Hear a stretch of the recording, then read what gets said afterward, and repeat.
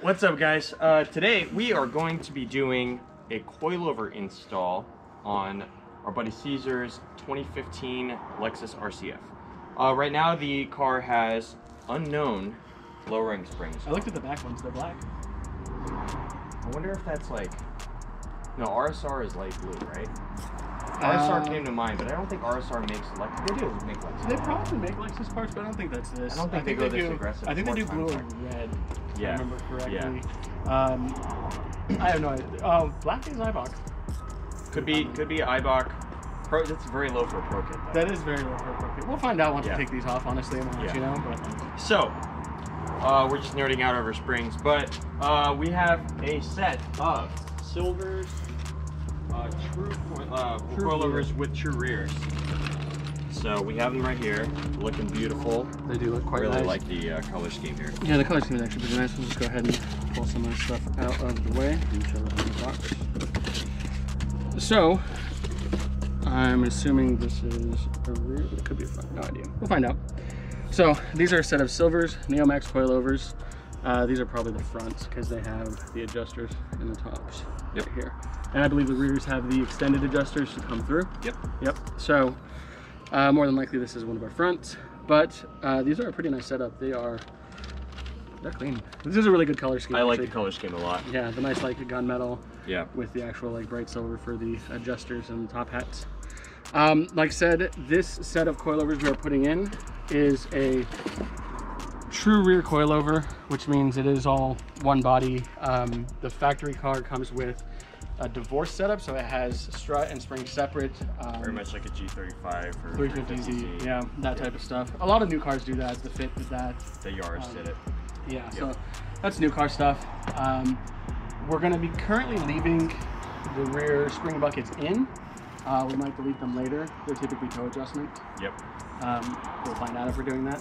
Not really like us. Yeah. But I looked these up. They're like $1,600 or $1,700. Okay. Somewhere in there. Solid price. Yeah. Close to KW, basically. KW V3s I think are like 18, 19. Yeah, sounds about right. Yeah. So no, these are going to be really nice. These springs are definitely too low for this car. Yeah, in this format. They are. It looks good, but yeah, like if you want to swing around, we'll get like a nice side profile. How low they? Yeah, it's like I mean, it looks good. It does look good. The rear is definitely lower. We were talking about this earlier. The rear is definitely lower on this. I think the rear is about maybe an 1/8 to 1/4 lower than. Say like a quarter at least. Yeah, about that. So we're going to replace these. This car will be higher than this because we have new wheels and tires and stuff. So there's a lot of cool stuff going on in the car today. So let's get cracking. Yeah, that. Yeah. Does that sound really good? Low. Neutral. That does sound really good. Wow. Yeah. Wow. All right, let's go. Yep. Slowly. Keep going. Slow. Keep going. Slow. You're at the peak. And no more. Stop. There you go. Super.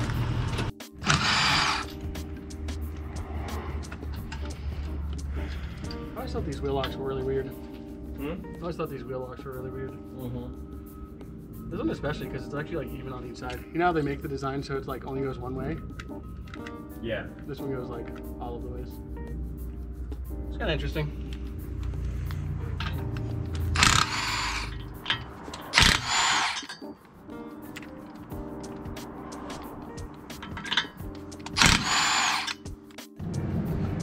Alright, so when you're doing this, you have a 19 mil on your left side. It's kind of hard to see because these brakes are gigantic.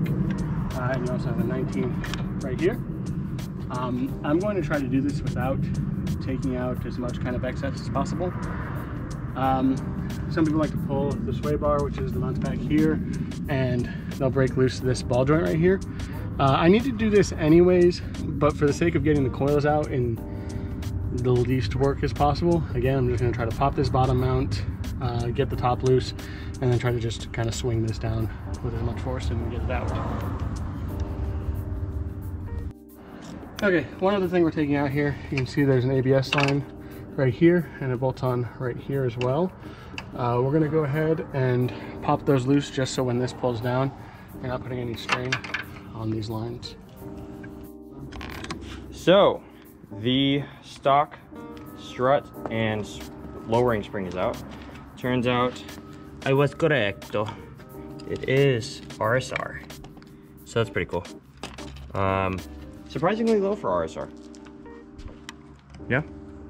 I don't know, RSR is actually pretty low. Usually. They've definitely, I've definitely seen them run some like low stiff stuff. I just was expecting, I guess, what would you call that? Like a 2-inch drop from stock? 2 1/4? 2 1/4 is very aggressive though. I think like 2. Bless you. Yeah. But we got the front out, so now we're gonna pop the A-arm off. Since we're doing that. Yep. Camber install. Yep. And then the coilover in. Yep. Okay, so for the coilovers, we have the new camber arms in. We're in the middle of that install as well in a separate video. And we're gonna pop the new coilover. Yeah, pretty much. Pretty much. These things are tight. So the coilovers are mounted at the top. We have yet to do the bolt in the bottom position. It's right there. We are now in the process of basically bolting in our new camber arm first. Which is right up here. Then we will do the bottom bolt and the sway bar end link. And then we will tighten everything down. And then we'll start adjusting for height from there using the center point on the hub once the wheel is mounted.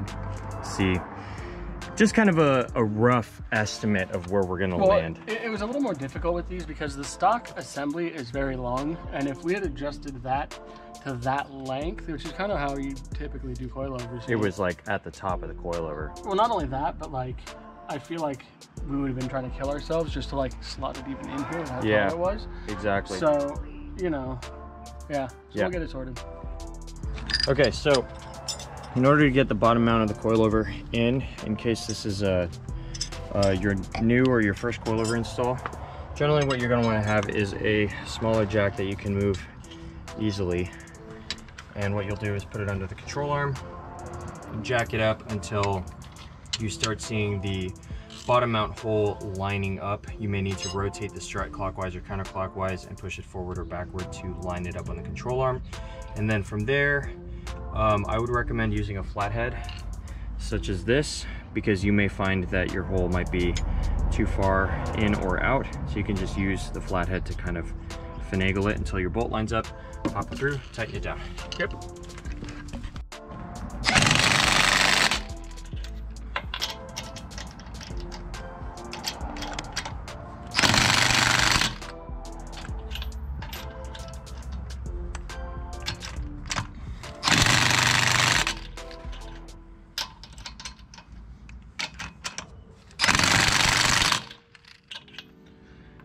It's nice because you can see the Muteki like logo didn't even move. Yeah, right? Once it hit 80. There you go. Okay, so we are on the continuation of the coilover saga. It's not really a saga, it's actually been a pretty straightforward install, despite the subtle learning curve of removing the ball joint for the camber arms. But we are moving on to the rear.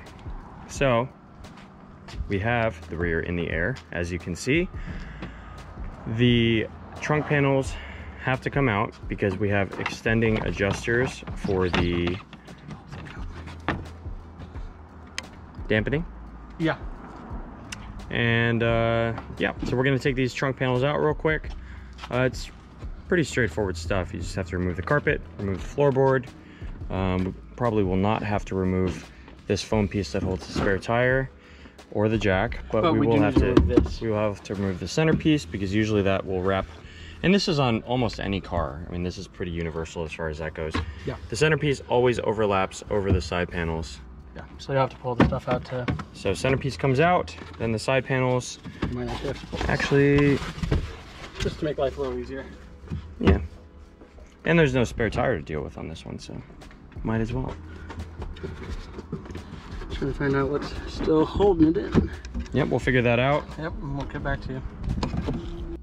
Okay, so this is a lot more difficult than we would have expected it to be, but I guess Lexus is like that, it seems. That's a recurring theme. Well, it makes sense because, like, it's an expensive car, and you want expensive cars to be put together nicely. You know, the trims pieces are very nice. They are. We'll give it that. However, that being the case, you also have to remove roughly 70, not really, but like 79. Yeah, clips to move these panels. It was not 79 clips, I was joking. It was more like 27 clips. It's probably about 30, yeah, somewhere in that range. Yeah. And there's still a couple to pull on that side, but whatever, we'll get there. You can see we got this piece off. There was like 1, 2, 3, and then prise up. Once you get all the clips out of, well, you take the floor out, you take the foam out, you take the clips out of this. Yep. You take the clips 1, 2, out of 3. this whole top piece and remove it. This was like 8. Yeah. Then you have 10 mils that hold the luggage. Yeah. The luggage. Which I'll show you how to secure, tie down anything. Open those so you guys know. Flip this up, pull it out. It's just a tab in here, so just flip up and pull out. Yep. And once you finally get all this stuff done, you can move the panel. Yeah, you don't have to pull the panel, fortunately. That's a little saving grace. Yeah, and you can see your suspension there. Now, Caesar does have the extended adjusters, so we're gonna put a little hole somewhere in the panel and then run the adjusters through, so he doesn't need to like ever do this again. Basically, yeah. That's it. But the panels are a pain to remove, or well, at least move enough to get access. But once you have them out of the way, you can see there's plenty of room to get to this. Yeah. It's not like a Miata. Yeah. You remember the rear driver's side, whatever side the gas tank, I think it's on the driver's side of the gas tank, how the gas lines go right over. Oh gosh, S2000 too. Yeah. Well, I had to do that when I did the JIC coilovers on the S2000. Well, you remember we put the Cayenne S-Tex in the yeah. Oh gosh. Yeah. Yeah. At least this is not a convertible. At least there's tons of room now. Yeah. Yeah. So we're gonna get the wheels off. And then kind of address where we're at down below and start pulling stuff off. Yep. Let's do it. Stop. So, we removed the upper, what is this, control arm? This is actually the bolt for the control arm up top. The upper control arm. Which we took out because we need to replace the control arm. Yes. And probably to give us a little more room, we'll find out. But I think it's going to swing the brake out. I don't, because it has an armor here. Oh, is there another? And right here on the bottom. The toe arm? Toe arm is this guy, down here at the bottom. Yeah, that's... So this is going to be toe, not cat. Some of these are just trailing arms. They're not really adjustable. Like this one's not adjustable. This one's not adjustable. You can see the toe arm down there has an adjustment on the inside. Yeah, I'm trying to figure out because there was an arm on the 350 that was like another control arm. It was toe. I mean, all that's ever really camber. That's all that's ever. And there was a third one that we had. Trailing. Yeah, but that's just like, you know. Oh. That's a little bit. Right now we're letting some WD-40 set in for the end links on the sway bar. Because they are. Yeah. So the end link sits forward, and so like as you're driving, all the dirt and stuff just kind of like just all junked up in there. Accumulates. And the bottom mount portion, it looks like it bolts into the. It bolts into the spring bucket. There's a bolt down here. Well, for the sway bar, yeah. Because the sway bar bolts right behind it. Well, I'm wondering to myself if we can just unbolt the bottom of the mount from there, directly on the bottom. Which one? Which one? Directly under the bucket. That's not for this. That's not for this though. Isn't that for the bottom of the sway bar end link? Well, yeah, but if we get this out, we don't need to take that out because we'll just pop the sway bar back out. You know what I mean? Yeah. So. Well, so we're gonna get the sway bar out, and then that's the bottom as far as the coilover is concerned, and then from the top we have the 3 bolts up here loosened already. Those are 14 deep socket, easy peasy. Okay, so we have started removing the rear toe arm, which the spring bucket's on, because we're going to take that spring out because this rear is a true rear setup. However, to remove the shock, you have to take this little doodad out. Well, and I mean, we would have run into the problem putting it back in too, but like, new cars use these fun felty liners. To make them more quiet. I guess. To make them more annoying. That's me. Out. Okay. From whence you came. Kind of, because it's not... Anyway, that's going to sit there for a sec. So, shock is out. Chocks out. Chocks out. We tried to take out this lower control arm bolt, and it basically said no. Yeah. Didn't work, so we took out the, like I said, the toe arm bolt, and the toe arm can kind of drop down and do the thing. So yeah, that's where we're at. Okay, so Hi. coilovers are in. We're gonna make some fine tuning on adjustments, but it's pretty straightforward stuff. You feed the top mount in. It is an isosceles triangle. It's got like a cheesy wedge on the bottom. It's kind of rounded. So you're gonna want the flattest spot to be to the inside of the car. Save yourself some trouble of trying to figure out how that lines up. And then from there, just make sure that you are lined up on the bottom as you jack up the toe arm to get back up into there. You'll have to, obviously reattach the toe arm, jack it up into there, get that aligned, pop those bolts through, and then from there, figure out how high or low you want to be by adjusting the threads using the spanner wrenches. Don't touch the bottom collar, because that'll start adjusting your preload. Well, actually, when you get your coils new, these are going to be a little loose. Make sure to tighten them up. Yes. But yeah, this is your preload. You don't want to mess with this. The preload is how much tension is already on this spring when it's in the car, and if you mess with this preload because you want to be extra low, which I mean I get in some cases, but whatever. These coilovers go very low, so you should not have to do that. Yeah. I think you can lay frame without adjusting your preload on these. I agree with you, but just in general, try not to adjust your preload, because when it comes to ride quality with coilovers, people will mess with this thinking that's where it needs to be adjusted, because typically they'll come from like ground control, coilover sleeves, that type of stuff, where that is how they are adjusted. On one-piece coilovers with an adjustable bottom mount, please never touch this. Yep. Tighten it up, make it stay there. All your adjustments are going to be done from your bottom mount. If you want to get the light in there real quick, on these in particular, you would loosen this collar here, and then you would twist the entire assembly from just this top one, and you would twist it in, and it would go down. You would twist it this way, and it would come up. Yep. And the whole assembly will turn. So. And by our measurements, every 12 threads is about 1 inch. On these in particular. Yeah, so if you want to come down or up 1 inch, you need to move about 12 threads. About 12, yeah. Yeah, count your threads with like a poker or something like that, and then double check your work with a measuring tape. Yeah, exactly. Yep. So, like I said, don't mess with your preload. Adjust your bottom. There you go. Yes, indeed. Yep. All right, it is no longer dark, and we have finished the coilover install. We've also had the car aligned because there were front and rear camber arms that were installed at the same time. If you guys haven't seen those videos, you can check out the upper camber arm here, and you can also check out the front upper, and you can also check out the rear camber arm here. So let's take a look at how it looks. I would say compared to the RSR springs that were on it, it was dumped on the RSRs. It was really low on the RSRs. It was actually very dumped on the RSRs. Yeah, and it just looks, I think it's a really good height right now. I think, honestly, I am very happy with the height, the final, because I did have to set this about 3 times, I believe. Right. To kind of achieve that final look. Yeah, so we're running, what, about half a finger? Yeah, just about half a finger. And maybe just a hair more in the front to prevent rubbing on turns. Yeah. Something for you guys to note, on the front there are a couple tabs on the fender that just need to be folded up a little bit. For the record, real quick, you can feel them on your car. There's one right here, and there's one right here. Yeah, and that's if you're running aggressive fitting wheels. These are a 9.5 plus 30 on the front with a 245, right? 255 35 19. Yeah. Which is actually the proper size. Caesar can actually bump up to a 265 if he wants to. As far as fitment is concerned, because of the 9.5 is not as aggressive in the front, and there's a little bit of space for tire, but I don't think it's a big deal. I think the ride height is really, really solid. I definitely don't have any complaints. Oh yeah, I would drive it at this height. This is fantastic. No, I think the height is seriously really good. You guys saw in the install, the only real pain that I can remember, because it's actually been a little while, was it the rear lower control arm, or was it the front? I think it was the rear lower control arms, knocking them back up. Oh yeah, that was annoying. Yeah. That was a little annoying. Yeah. There was a certain process you had to do. I think we had to go from inside out. Yeah. Yeah, so that was a little annoying, but otherwise the process was pretty straightforward. If you guys are installing control arms at the same time, you're gonna have a much easier job doing this install. Lower control arms. Yes. Yeah, well, honestly, because you'll have an easier time even if you do pull the rear upper camber arm. Even if you just take it out and put it back in, the stock one, whatever. Yeah.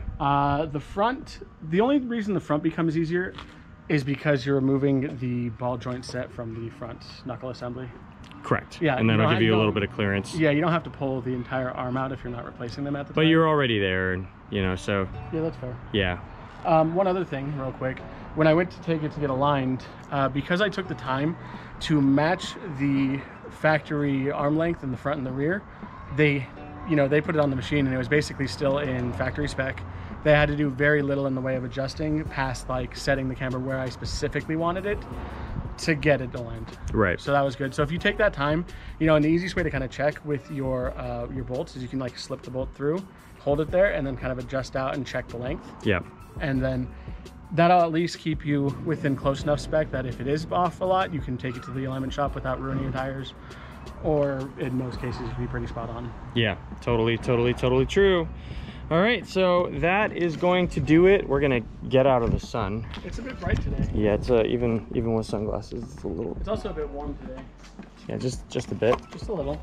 So that's gonna do it for our coilover install video. Let us know what you guys thought of the install video. If you guys have looked into Silvers Racing Coilovers, if how would you say the ride quality is? Honestly, better than anything I've driven on. I think that may have to do with the car itself as well. Right. But like when driving this car with these coils at this height, it feels amazing. It like doesn't, OEM Plus almost, right? Yeah, it's not a very, you know, there's not a lot of aggressiveness in ride quality.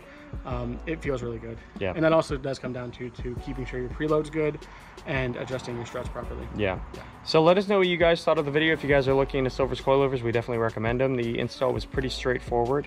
If you guys have any more requests for Lexus RCF related content, whether it's maintenance, installs, mods, whatever, let us know in the comments down below. Yep. And if you like the video, please make sure to like, subscribe, ring the notification bell, and we'll see you in the next one. And we appreciate you guys.